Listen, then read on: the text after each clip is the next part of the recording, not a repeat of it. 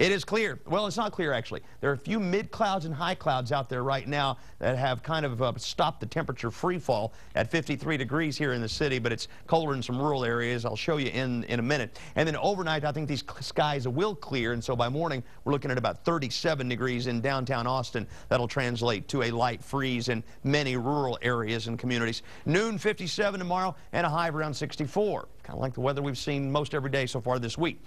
52 in Llano, 50 in Burnet, 45 in Marble Falls. Out in the metro area right now, temperatures in the upper 40s to right around 50 degrees, and in our eastern counties, upper 40s to right around 50. In the city, it's 53. Look at the airport, they're already down to 40 degrees with skies partly cloudy, winds light, pressure high. Always a little bit colder out there at the airport. It'll be about 30 to 32 out there in the Del Valle area first thing in the morning. Mole count 328. And that is medium today. That's better. Temperatures around Texas, 30s and 40s to the north, 50s to the south, so the whole state a little bit on the chilly side tonight. And there's that little patch of mid and high cloudiness that is moving across the area right now, but I think, again, that will be clearing as we go through the overnight period.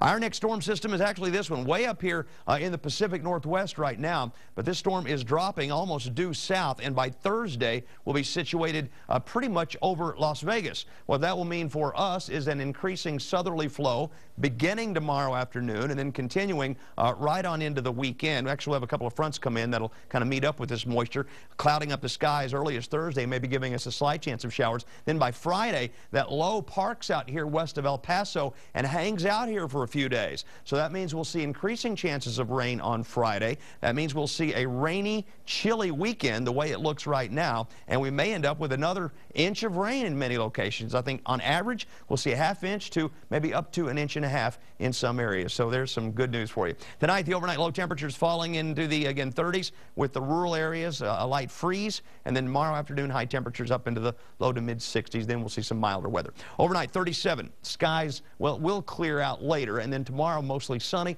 64. Southeast winds at 5 to 10. On the 7-day forecast, slight chance of a shower as early as Thursday. On Friday, we're going to see the first of two fronts come in. That'll make it a cooler, in fact, chilly and occasionally wet weekend with this upper low hanging out just to the west. Look at Sunday.